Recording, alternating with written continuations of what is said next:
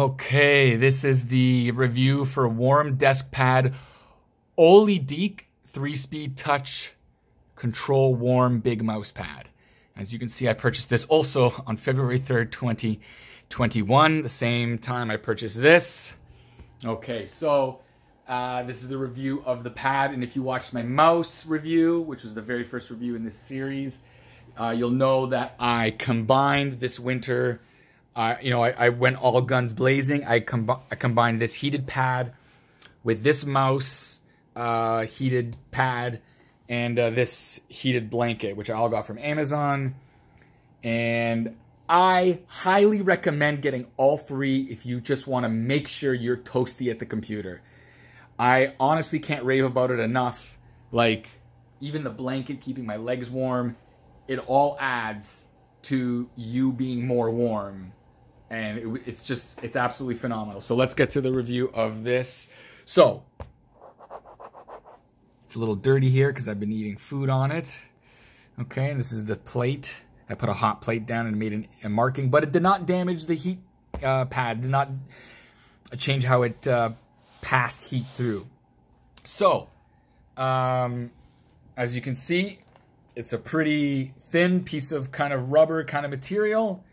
It's yay big. Can fit a keyboard and a mouse pad. Not just a mouse, but a mouse heated pad, which looks like a slipper for Bigfoot. And I'm going to get right to it. This is a godsend. It works very, very well.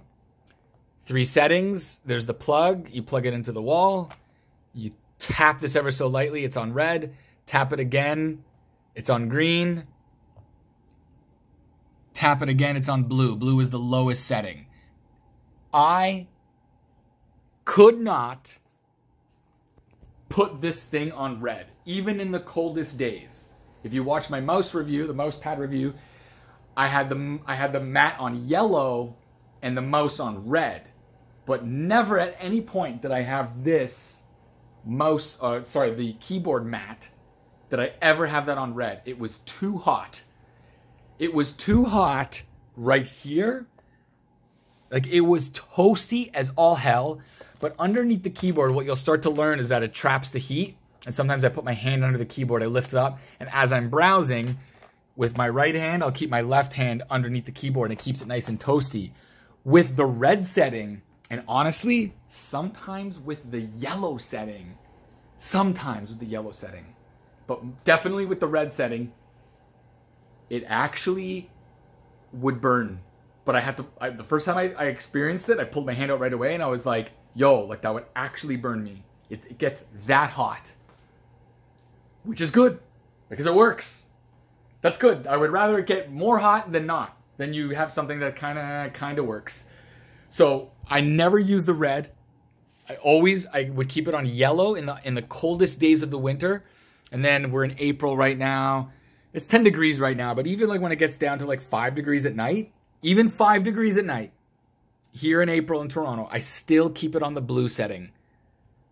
My hands are a little cold, and just having this here, just resting my hand here, even just this part of my hand, it being warm, it actually warms up, goes up my arm. Like, it's actually that useful. And then, of course, with the mouse pad, right, like that warms up my hand. Like, it's actually so very useful. Easy to clean, easy to wipe. It honestly goes just a little bit, maybe like here at the very edges, it doesn't get so hot, or like no heat. And there's like a spot right here where sometimes heat doesn't go all the way, but literally everywhere else here, it gets so hot. It's crazy. So, there it is again, the purchase that I made, and I highly recommend it. I cannot speak, stamp of approval, I cannot speak more highly of this. Like, it's so very useful, and I hope you get it. I'm not making any money off this. This is just on my honest fucking whatever. All right, that's it. Thanks so much for watching.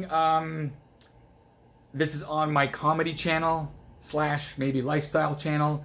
So if you want to like or subscribe, do that. And then I also have the best music blog on the internet. If you haven't heard of it, you will soon, because it will be the biggest. I think so. It's called Tunes I Dig. It's linked in my channel as well. And that's it. Thanks, guys. I'll see you next time.